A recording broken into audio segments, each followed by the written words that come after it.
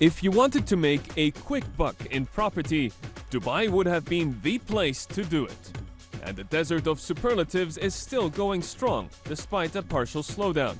According to CBRE, apartment prices increased by a more modest 3.2% in the second quarter of 2014, bringing gains over the last year to 21%.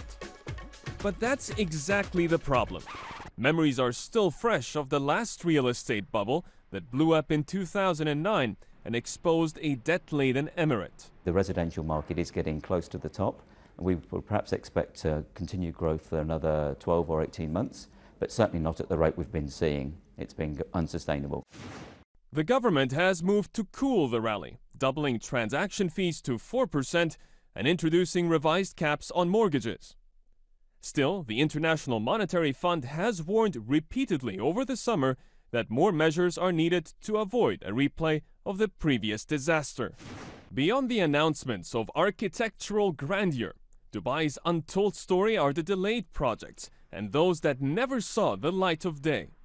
CNBC visited several abandoned construction sites and spoke to many investors hurt by the last property crash. Nobody agreed to appear on camera due to ongoing litigation or fear of retribution. There is another fundamental difference this time round. Turmoil in the Arab world, from Libya to Syria, means wealth is often looking for a new home, and most roads lead to Dubai. If you've got money, there are plenty of ways to spend it here without getting asked too many questions.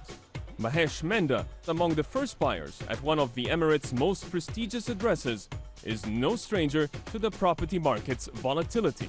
Even today, if I have to buy land or even an apartment, say a luxury apartment, the best price I pay in one of the best towers is $1,000, give or take 10–15%. I compare that to New York, I compare that to London, I compare that to Bombay. So this was going for a song.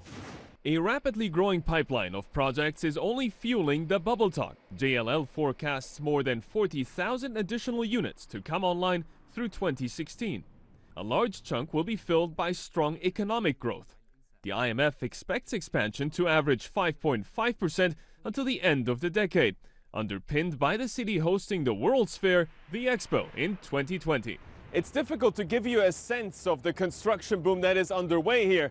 And with more grandiose projects announced, the next few years will be a real test for whether the Dubai property market has really matured. Yousef, CNBC, Dubai.